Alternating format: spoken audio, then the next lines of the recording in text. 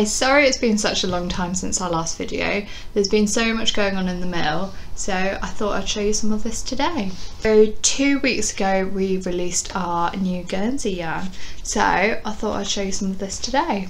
So this is the new shades. So these two here are from the old batch, and then these are our gorgeous new shades. Okay, so we've kept the dark olive, bright olive, and we've got a navy, and then we have the new additions like the rust and black turquoise, which is my favourite. Okay, so these are the colours. Right, so I've got them on the skeins as well, so you get a better idea of the colour. So this is the navy. This one is caramel brown, which is a nice tonal shade. Sorry, I put it next to my skin and then you can get a better idea. Right, this one is called brownish grey. So the idea behind the name is in different lights it looks completely different. So if you're in a darker light it looks grey, and lighter it goes brown, or vice versa. So right now it's quite grey, I think, but as soon as I take it into the natural light, can you see the brown? So yeah, we were undecided on what to call this one because it just kept changing no matter where we put it up. We have our rust orange. This is really nice bright orange, which calms down when you put it closer, but this will be really nice with the Guernsey colour work. It'll be really pretty. And then we have the two greens. So this is dark olive, and then we have the bright olive, which looks quite lemony. So these are them together. And then we've got my favourite. So this is black turquoise. This is such a nice shade. It's got the greens, it's got the blues. It's just like a metallic-y, kind of like blue, green, turquoisey shade. It is really nice. I purchased some of this ready to make a jumper. We are already low in stock, I think, because it's my favourite, and loads of other people have really loved it too. So yeah, this is black turquoise. We also have a new pattern designed by Rita Taylor. So this is a new Guernsey, so it's called the Anchor Gansey, and then you can see the nice anchor motif appearing in the middle there. So she's done all the stitch work, played with the motifs, so you've got the arrows going down. On the back you've got the diamonds in the middle, and it's a nice jumper. The bottom half is like garter and stocking and ribs. So yeah, this is our new project kit. So this is available on the website. We pop together the project kits, so once you buy it you'll be able to buy and select the amount of yarn you will need for the jumper. I would say this sample is quite short in length for me, at least. I'm quite tall, so yeah, you might need to add or buy an extra ball just to give you a bit more length. It's completely up to you though, but my personal preference is to go a bit longer in the length. So yeah, so this one was knitted in pale grey, which is 100 gram balls. We've also got our traditional Guernsey. So this is lovely big Guernsey jumper. You see all this beautiful stitch work. I believe it's based off the Cornish motifs for the Guernseys, if that makes sense.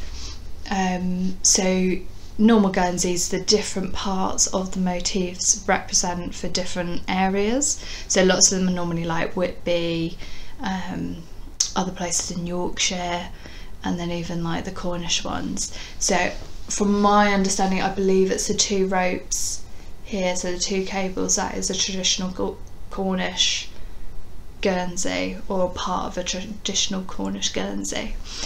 That's my understanding of it anyway.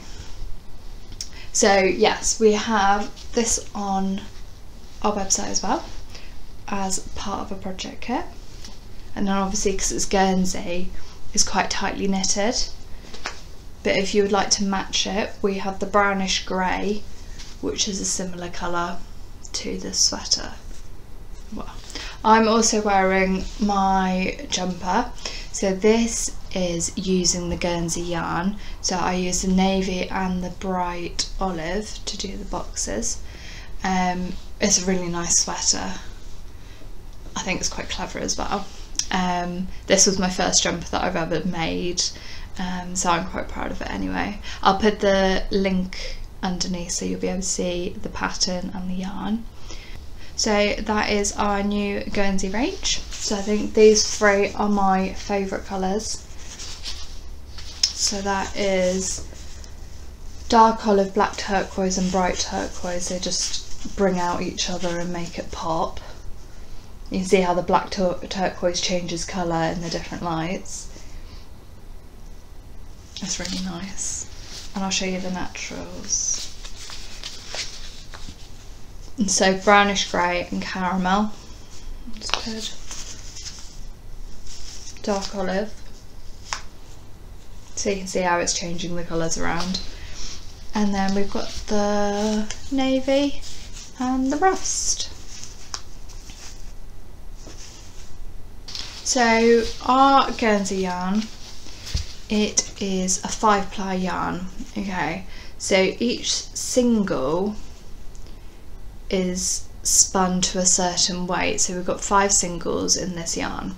So if I unwrap it slightly, can you see there's those ends there? There are 5 of those.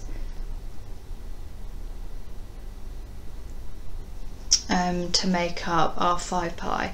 So because there's 5 ends, it makes it quite tight and sturdy. You can see there's not much give in it. Guernseys are traditionally worn by fishermen and miners and yeah, anyone who's got like an outdoorsy job, probably farmers as well, an outdoors job who feel the cold. The Guernsey is normally worn by them because of the construction of the yarn. So this is a 5-ply yarn and it's knitted on really tight needles. So because it's so tight, it's quite dense, so it's windproof and in theory is slightly like waterproof. So if you do get rained on, it should just repel the water. This is also due to the lanolin in the sheep's fleece. So once we scour all the fleeces and it gets processed, we don't superwash it, so it's just the natural fleece that you get back. So because a slight bit of lanolin left in, that is the water repellent. So whenever you might notice, whenever you block your jumper, it takes a while for it to soak in. You have to kind of like push your jumper in or push your item in. That's due to mainly the lanolin. Kind of like not wanting to absorb the water. So the Guernsey jumpers are ideal to keep you nice and warm, keep you dry, just because of the quality, especially with it being a 5-ply yarn and knitted on such tight needles. Yeah, you normally find me at the show, I'm either wearing this or another jumper, or even sometimes the big Guernsey jumper, just because it keeps you nice and warm and toasty. So this batch of Guernsey, which is the latest in our new 7 shades, so ignoring those ones, yeah, 7 shades. All the fibre has come from one farm, so it is Romney fibre, and it's all come from one farm in Herefordshire, which is really nice. So we managed to create one whole batch from one farm. We can trace it back to the farm, which is really nice about our products. We keep a record and a trace of where all the fibres come from, so we're able to pinpoint which farm it is and whereabouts in the UK it's come from. So to know all of it is from one farm is really, really nice. So this batch, it has been sorted, scoured, spun, well, carded, spun and finished, and then also dyed in our mill. So yeah, it's really nice. It's all been done under one roof, and then it comes back downstairs to be finished into 100-gram twisted skeins. So yeah, it's just really nice to know where the fibres come from to go into all these different blends. But yeah, so this is our Guernsey yarn. This came out in March and we absolutely love it, and you guys love it too by the sounds of it. We've loved seeing your projects starting already. If you've got any questions about it, just drop us a message. We're always active on Instagram, or even just drop us an email. We'd love to help.